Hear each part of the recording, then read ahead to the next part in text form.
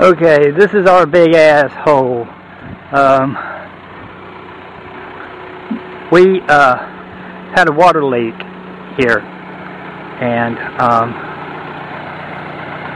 anyhow, somewhere down in the middle of that hole is a water line, and it was hairy, and that's the first clamp we tried, but it got caught by the backhoe a little bit. We were going to put that clamp on it, but it wouldn't work, so we ended up just replacing it. But anyhow, I'm fixing to go do samples, so if he doesn't keep fucking stuff up, we'll have this buried this afternoon. He's going to keep fucking it up. I ain't crawling back in there, so anyhow, y'all take care and all that good ride.